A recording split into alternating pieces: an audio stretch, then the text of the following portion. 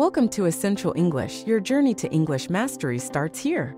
Whether you're a beginner or looking to level up your language skills, we've got you covered.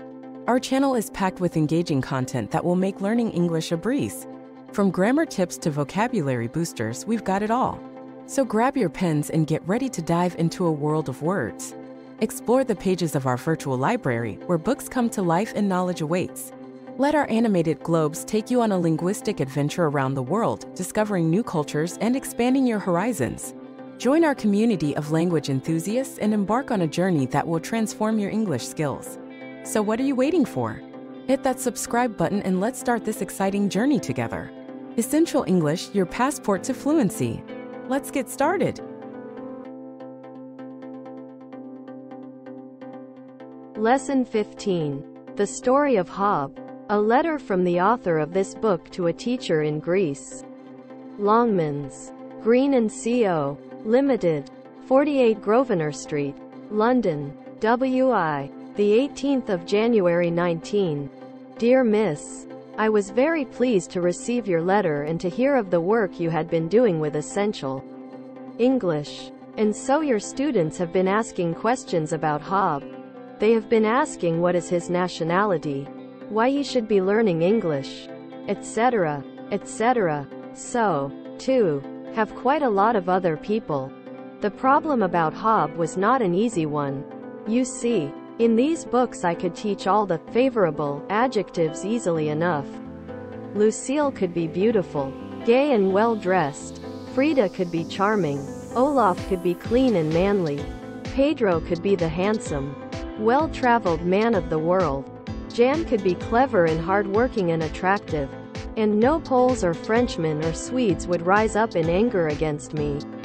But how could I teach the opposites of these? Who ever knew a Pole, Frenchman, Swiss, Swede, or South American who was lazy, badly dressed, careless, untidy? What storms I should have brought on my head if a character of any recognizable nationality had all these bad qualities. It was then that I thought of Hob. He, like all my characters, had been a student in one of my classes.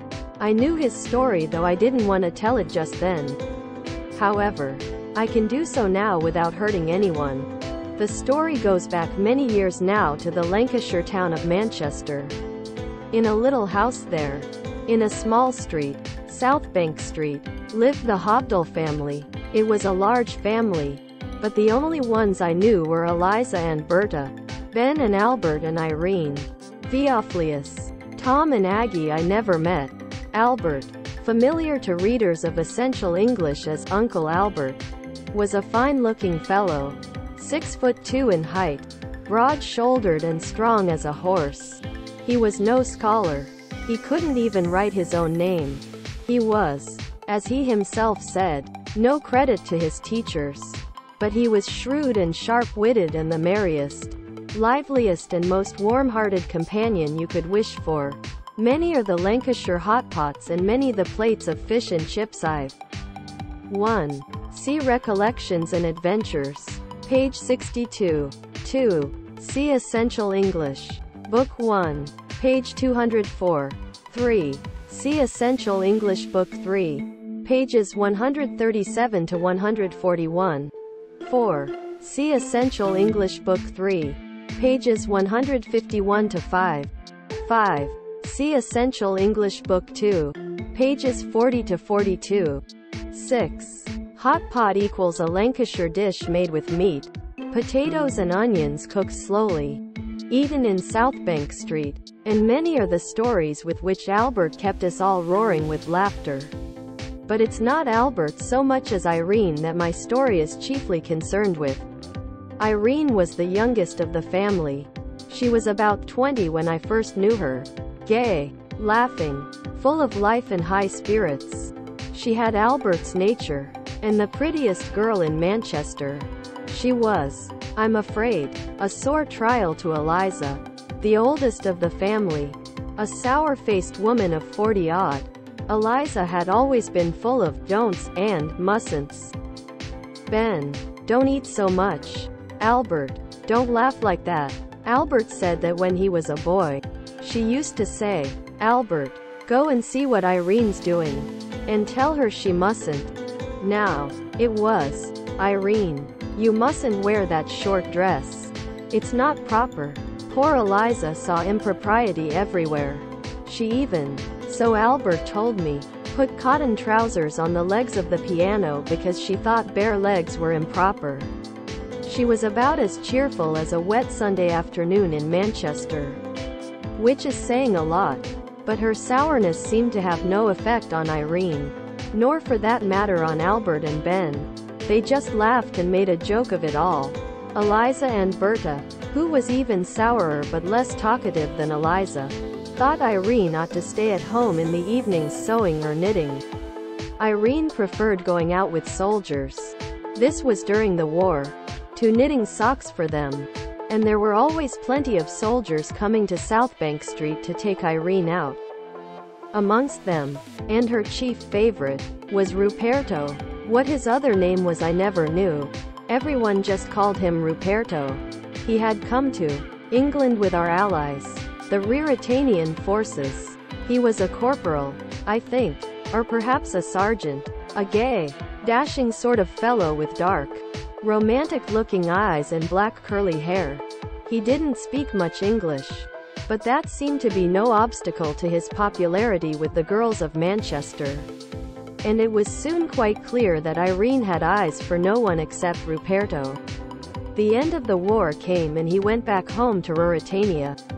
Quite honestly, despite the fact that Irene lost a lot of her gaiety, most of us hoped that we had seen the last of him. But a month or two later Irene got a letter from Ruritania, in hardly understandable English, asking her to come to Ruritania and marry him. Albert looked more solemn about it than I have ever seen him look about anything. He had no high opinion of Ruperto. Neither had I, but it was none of my business. So I said nothing. Eliza, of course, hated the thought of Irene marrying anyone, and was horrified at the thought of her marrying a foreigner. But Irene had no doubts. All her old gaiety came back at once. She was overflowing with happiness and laughed and sang about the house all day. She drew all her savings out of the bank, bought herself pretty clothes, bought things for her new home, presents for Ruperto, and set off in high spirits for Ruritania. A month or two later we had a letter from her. She was married to Ruperto and they had a little home about 10 miles from Strelsau, just on the borders of Ruritania and the Urbanian Republic. They were very happy and everything was wonderful. I left Lancashire soon after that and took a job in Scotland, and later moved to London. Albert stayed in Lancashire and I lost touch with him. As I told you, he couldn't write and it was no use my writing letters that he couldn't read. Years went by. I married, and had more or less forgotten about the Hobdals. Then one day my secretary came to tell me that a visitor, a Mr. Hobdal, had called to see me. Hobdal, Albert, Irene. I went to the entrance hall and there was Albert. Older, fatter, prosperous looking, but the same old Albert. I think he was as pleased to see me as I was to see him. I had finished work for the day and we went to a quiet little tea room nearby to have a good talk, and to get all his news. Yes, Albert had done very well. He was making a fortune. Eliza? Yes. She had a little house of her own. She had softened with the passage of time, but the piano legs still had cotton trousers on them. And Irene? I said. Albert's face lost all its smiles.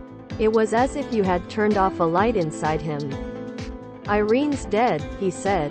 As a matter of fact, that's one reason why I've come to see you. I was shocked to hear it. I remembered her so full of life and laughter and happiness. And all that was gone. Yes, he went on. It was a bad business. You know I never liked that fellow Ruperto that she married. He left her a year or two after her boy was born. Hob, he's called. Irene never told us about Ruperto leaving her. For a time she wrote a letter home fairly often. They were just short letters saying she was getting on all right. Then the letters came less and less often. Then it was just a card at Christmas time. And then they stopped altogether. Eliza and Ben wrote to her, "You know I'm no scholar." But the letters were returned, address not known. We were all very upset about it. For Eliza, in spite of her sharp tongue, was really fond of Irene. But there seemed to be nothing we could do. Then about 6 months ago there came a brief note from her saying she was very ill and asking me to come and see her if I could. I took a plane to Strelsau the very next day. She was lying in a bed in a poor little room, bare and comfortless. I could have cried to see how thin and 1. For the story of Albert, see pages 92 to 100. Pale and old she looked. But when she saw me she tried to smile as she used to in the old days at home. I'd have given all I have if I could have taken her home with me to Lancashire and brought back her rosy cheeks and smiles. But she knew, and I knew, that it was too late. "Albert," she said, "I wanted to see you about Hob. He'll be all alone when I'm gone. You need have no worry about him." "My dear," I interrupted. "He'll come back to England with me and I'll do all I can for him." Tears came into her eyes. "I knew you would." "Albert," she said. 2 days later she died. "Hob's been living with me for 6 months now. And I want some help from you. I want to do the best I can for the lad. He's a bit of a problem. He's lazy, untidy and not too particular about being clean. That's from his father. But he's warm-hearted, good-humored and loves a joke." "I know where that's from," I said. Albert laughed. "I like Hob. He's a fellow after my own heart and I think he'll do all right in the end." "And what is it you want me to do?" I said. "You can count on me to do anything I can." "Well," said Albert slowly, "you see, when Hob came here he spoke English with a sort of horrible Ruritanian accent. He's lived with me for 6 months and now they say he's speaking it with a terrible Lancashire accent. I must say I don't notice it myself. But then, as you know, I'm not a gentleman. Can you tell me where I can get a good teacher who can teach Hob to speak English as it ought to be spoken? That's why I called to see you today." "I can certainly help you there," I said. "And nothing would give me more pleasure. I know a Mr. Priestley who gives English lessons to foreign students." "But Hob's not a foreign student exactly. He's only half foreign. And that's the half that Mr. Priestley will deal with," I said. "Moreover, Mr. Priestley is quite a good phonetician and he'll soon deal with Hob's Lancashire accent." "And he's really good?" said Albert. "It's not a matter of money. I'm willing to pay for the best." "In my opinion," I said, "Charles Priestley is the best teacher in England." "Fine," said Albert. "The best is good enough for me. And for Hob." And that's how Hob became one of Mr. Priestley's pupils. All good wishes. Yours sincerely, C. E. Eckersley. P.S. I realize that this story doesn't agree with Hob's own account of his coming to England. Book 3. Pages 2 to 5. But what I have told you is the true story. Hob is shrewd like Albert. He doesn't tell you more than he wants you to know. He loves to tell a story. Not necessarily true by any means. Even when, as in Book 2, page 40, he tells you it's a true one. Verb study. 12. Say and tell. The meaning of say and tell is roughly the same, but the grammatical construction used with each is different, and each verb has special idiomatic uses. The patterns with tell are: 1. Tell plus a direct object, i.e., tell something. E.g., he can tell the time. Will you tell us the story about the fire of London? But more frequently it is 2. Tell plus indirect object plus direct object, i.e., tell somebody something. E.g., subject, verb, indirect object, direct object. Tell me a story. The truth. Your name. I told Hob what to do. He told us that he was going away. I told the gardener to cut the grass. The patterns with say are: 1. Say something. E.g., every night the child says her prayers. He said, I am very busy. He said that he was very busy. 2. Say something to somebody. E.g., he said, good morning, to me. I said to the gardener, cut the grass. Compare with, I told the gardener to cut the grass. When I see him I shall say to him, what have you done with my money? Quote. Note. 1. Say is used when we are reporting the actual words spoken. Tell is never used with the actual words spoken. 2. With say the person spoken to need not be mentioned. With told the person spoken to must be mentioned. E.g., the teacher said, do all the exercises. The teacher told the class to do all the exercises. 3. In reported speech say is followed by a noun clause. Not, as told can be, by the infinitive. Compare. I said that he must leave the house. I told him to leave the house. Verb study. 13. Go. In lesson 15 you will find several expressions with go, went, gone, in them. E.g., the story goes back many years now. Go and see what Irene's doing. Irene preferred going out with soldiers. He went back to Ruritania. Years went by. Yes. He went on. Equals continued. It was a bad business. He'll be all alone when I'm gone. Equals dead. Here are a few other common usages.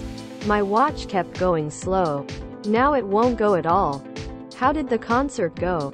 Quote. Equals was it successful? It went. Or went down. Very well. The apples have gone bad. I think it is going to rain. I'm going in for my examination in July. The fire has gone out. It is love that makes the world go round. Proverb. Exercises. 1. Word study. Use the following. Lively. Use also liveliness. To liven up. Companion. Use also company. Chips. Roar. Most English people pronounce this like raw. Raw. Proper. Note also improper. Impropriety. Talkative. Knit. Romantic. Use also romance. Obstacle. Solemn. Horrified. Use also horror. Horrible. Horribly. Overflowing. Border. Secretary. Prosperous. Use also prosperity. Nation. Use also nationality. Note the difference in accentuation. Recognizable. Use also recognize and recognition. Note accentuation. Good-humored. 2. Explain the following words or phrases. 1. A dozen or so. 2. He's a bit of a problem. 3. I'm no scholar. 4. I would do my utmost. 5. Pedro was a well-traveled man of the world. 6. No one would rise up in anger. 7. The story goes back many years now. 8. He was sharp-witted. 9. Albert kept us roaring with laughter. 10. Irene was a sore trial to Eliza. A sour-faced woman of 40-odd. 11. Irene had eyes for no one except Ruperto. 12. We hoped we had seen the last of him. 13. In hardly understandable English. 14. He had no high opinion of Ruperto. 15. Albert stayed in Lancashire and I lost touch with him. 16. It was a bad business. 17. We were all very upset about it. 18. Hob is a fellow after my own heart. 19. You can count on me. 20. It's not a matter of money. 3. In the story you had the expressions. Albert was broad-shouldered and warm-hearted. Give similar compound adjectives to describe. A. Persons who have blue eyes, red cheeks, brown hair, a dark skin, a long nose, big bones, long legs, flat feet, traveled a lot. B. A person whose spirits are high, whose heart is warm, whose tongue is sharp, whose wits are quick, whose will is strong, whose temper is hot. C. A man who has neither beard nor mustache. A suit made by a good tailor. A book whose binding is made of leather. 4. Use the following in sentences of your own. 1. Go out. 2. Go in for. 3. Go down. 4. Go on. 5. Go with. 6. Go out with. 7. Go by. 8. Go about it. 9. On the go. 10. Go down. 11. Go over. 12. It goes to show. 5. Use the following in sentences of your own. A. It goes without saying. That is to say, what do you say to? To say one's say. A saying. They say. B. Tell the truth. Tell their own tale. Telling. To tell on someone. All told. 6. Make sentences using the word tell with the meanings. A. To express or show. B. To discover. C. To order. D. To have an effect. 7. Rewrite the following sentences using tell instead of say. 1. Eliza said to Albert, "Go and see what Irene's doing." 2. Pedro said to Lucille, "You sing very well." 3. I said to him, "Open the door." 4. She said to me, "I am sorry I can't speak English better." 5. Eliza said, "Albert, don't laugh like that." 6. He said to me that he was very busy. 7. You had better say to George what you have said to me. 8. I said to the gardener that he must cut the grass. 9. He said to me, "I have lost your money." 10. Mr. Priestley said to his students, "There will be a holiday tomorrow." 8. Composition exercises. 1. Write a composition or short story having for its title one of the following. A. Tales our mothers told us. B. The boy who couldn't tell a lie. C. Some old sayings in your language and what they mean. 2. What qualities would you expect from A. A good doctor. B. A businessman. C. A nurse. D. A lawyer? Write a character sketch of each of these. 3. Tell in about 300 to 400 words the story of Hob. 4. Invent a short story in which the chief character is Uncle Ben, or Aunt Eliza, or Aunt Aggie, or Uncle Theophilus. 5. Write a short account of some person, real or imaginary, that you have known. Thank you for joining us on Essential English. We hope you enjoyed today's lesson. Remember, learning English can be fun and exciting, just like our little friend here. Don't miss out on more engaging English lessons by subscribing to our channel and hitting the bell icon. Stay connected with us and join us next time on Essential English. Together, let's unlock the world of language.